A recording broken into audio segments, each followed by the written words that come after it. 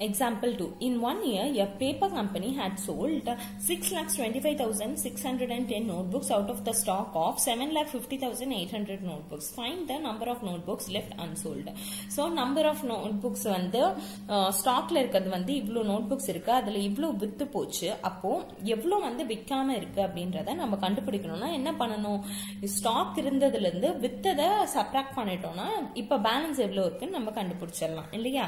Number of notebooks in stock எவ்வளோ 7,50,800. number of notebooks sold வந்து 6,25,610.